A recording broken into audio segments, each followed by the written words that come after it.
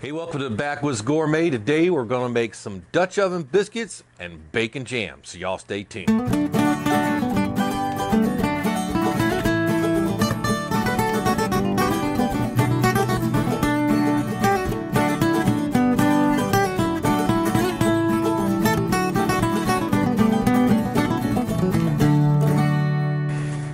Yeah, so it's been a while since we made these beautiful biscuits like this right here. Look at that, right out of the Dutch oven, perfectly cooked, nice flaky layers. They just pop right open. Look at that. All right, so I found this recipe for bacon jam in Southern Cast Iron magazine. I never made it. All right, guys, today we're gonna make some biscuits. It's been a little while since we've done this. We got 2 cups self-rising flour right there. I'm gonna go ahead and add a little additional salt to it, about a half a teaspoon. And also, I want mine to rise up pretty good, so I'm gonna add about a tablespoon of baking powder into our self-rising flour. Give it a little extra help. I like mine big and fluffy. Y'all like y'all's big and fluffy? Leave us a comment right down below. So it's going to give that a quick mix. And we're going to come in. This is real lard. This is the real stuff here. It's going to be about a quarter of a cup, or about that much. All right, and we're trying to do this on Dutch ovens for you today, but it's sprinkling rain already. So we'll see how loud that is going to go. I already got some another part of our entree going back there on 10-inch. Now I'm going to cut this in with a potato masher. It's a little hard to get started, but once you get it started, it works pretty good. Of course, you can use a pastry blender. You can use a couple of forks. You can get in there with your fingers if you have to. Now, I don't like to cut this in too far.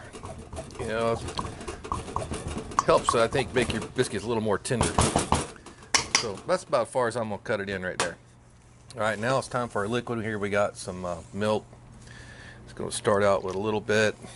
Just keep slowly adding it until it just comes together as a tender dough.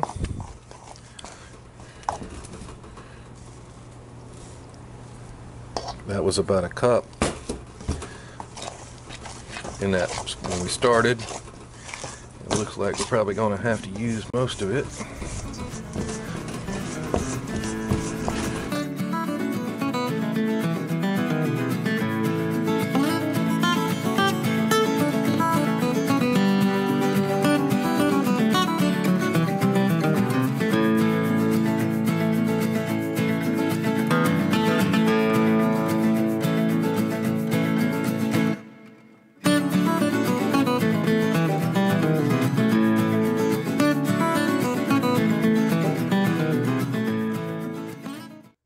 So it's been about 10 minutes preheating this oven. We're going to go ahead and set that right there on our Lodge 4-in-1. See me show you here. We use the 10-inch Dutch oven lid to cut this piece of parchment. We're going to go ahead and put that right in there. We're going to lay in our biscuits all the way around. Now you can do them touching or not. I like to do them not, the edges to get a little dunner. Alright, that's a perfect amount of biscuits. One more thing. So we'll go ahead and just paint the top of them with some melted butter. So things are not going as planned. You know, I started this a while back, an hour ago, and that's not even boiling yet. And the reason is this cowboy lump charcoal is just going out after we put it up here on the table. It's just going out. Okay, this here just barely going. Okay, on my biscuits about halfway through. All this just quits. It just quit. I mean, it was all lit. You can see it's all got ash on it, but then it just goes out. So that's the problem with that, and this is what we're using. That's Royal Oak. All natural hardwood charcoal. Works great on the sportsman's grill where you got some air flow into it. So we just started up some Kingsfords over here. and see if we can save this. I don't know. I know we can save that. I don't know about these biscuits. Of course, only a few dollars worth of ingredients there, so if we have to start over, we'll do it. So here's ingredients you need for your bacon jam to get started with. Is plenty of bacon and plenty of sweet onions, and then we're going to throw a few other ingredients in there that's going to make it into something special. Hey, I want to take a minute to thank all the new subscribers that have come on here in the last, I don't know, since about October of last year. So the channel's grown like crazy, a lot more of you coming on. I wanted to let you know that you need to ring the little bell beside the subscribe button to turn on your notifications so that you're notified every time we put up a new video. And I'm getting a lot of questions from the new guys. Hey, and we love you all, about doing certain dishes or certain techniques and so on and so forth. I wanted to remind y'all that we have an entire channel page. If you just click onto our logo, that'll take you to our channel page. There's 240 videos there, and they're all organized into playlists. So if there's something you're looking for, you're probably going to find that we've already done it. And right now, we're actually going to go back, and some of the older videos, we're going back and we're going to redo them because our production value is just a lot better these days. And so as we move along, we're actually going to be covering some older ground for a lot of you new guys that are just coming on. But check out that channel page. If you don't see it up on there, please leave me a comment, and we'll try to get it done for you. We're fighting the weather today, and I think that's what's making my cowboy coal go out. It's just the humidity is too high. The Kingsford did get it done. So now here comes another shower, but the biscuits look pretty good. Let's check the bottoms. Bottoms are about perfect. They look done all the way through. So I'm going to go ahead and just take them off real quick, right onto our cast iron platter, because I want to use this Dutch oven to finish our bacon jam. Those are pretty.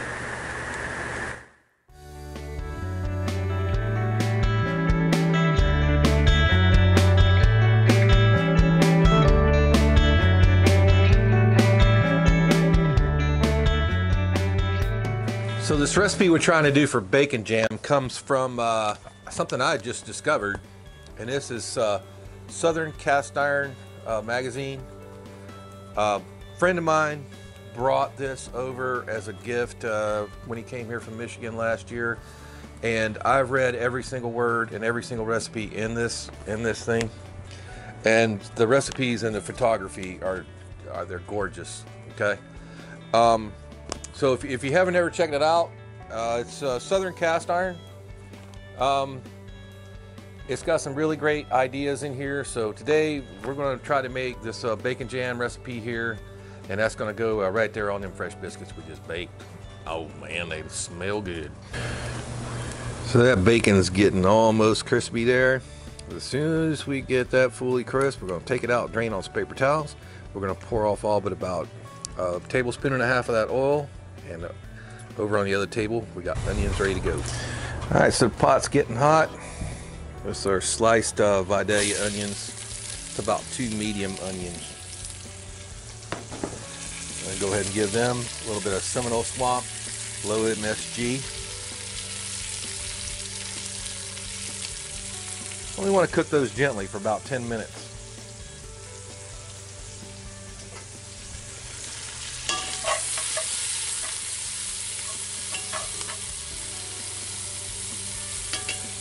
If we think it's getting a little too hot, we'll just pick it up and set it to the side for a few.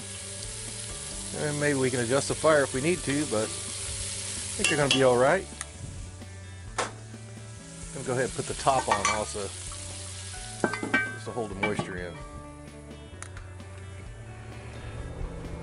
So it's been about 10 minutes now. We went in and stirred them once. The onions are starting to look translucent. Give them another stir. They brown nicely. They're caramelizing, and I believe that's the idea with this. So I'm going to leave them go just another few minutes uncovered, and then we'll start adding the rest of the ingredients. And don't worry about the ingredients right now. I'm going to scroll those at the end of the video.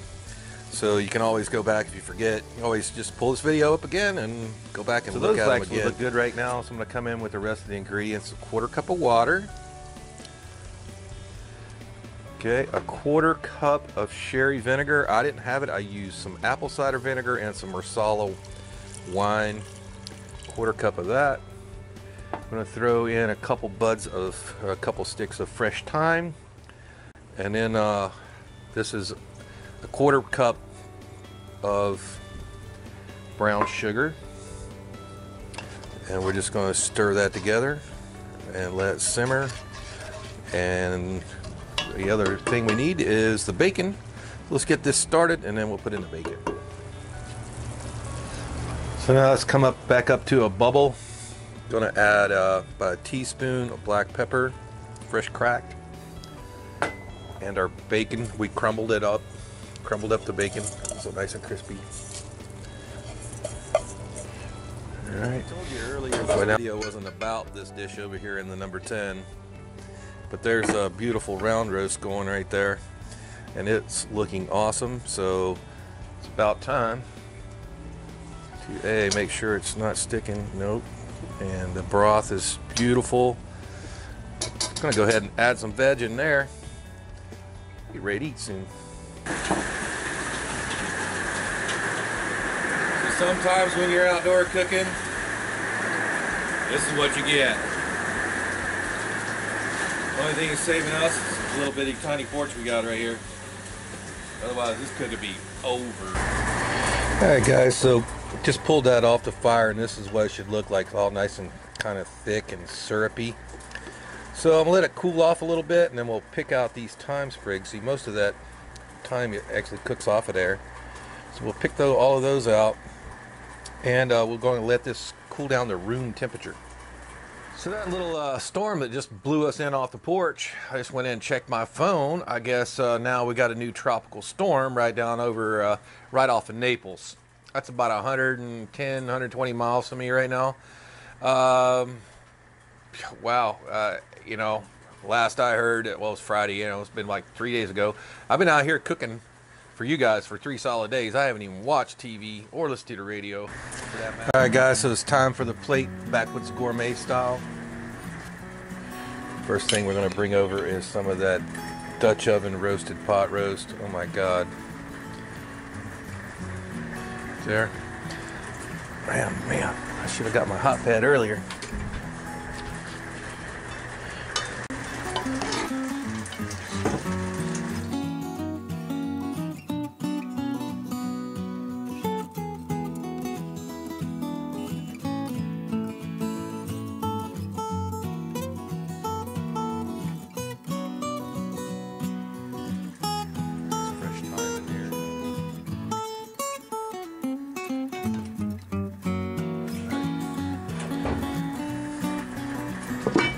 Now, the subject of the video was this biscuits and bacon jam, so let's go ahead and bring over a biscuit here.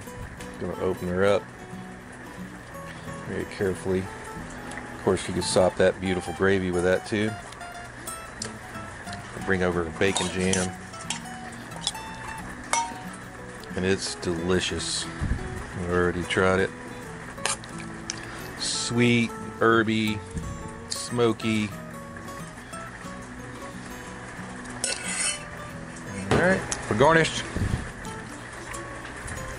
a couple of sprigs of thyme.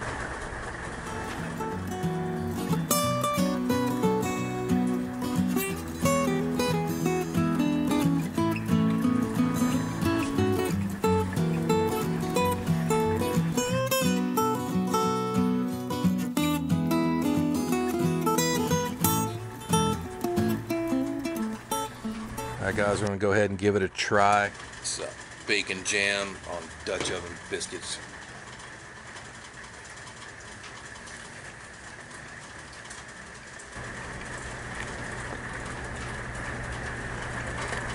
That is really good. That's the first time I've ever tried it, or made it for that matter. So thanks for the guys over at Southern Cast Iron Cooking for posting that recipe. I'm going to have some more of that. Wow. That's really something. Hope you go try it yourself. So if you like what we're doing, please hit the like button right down there. And check out these end screens for more great Backwoods Gourmet content. Thanks for watching.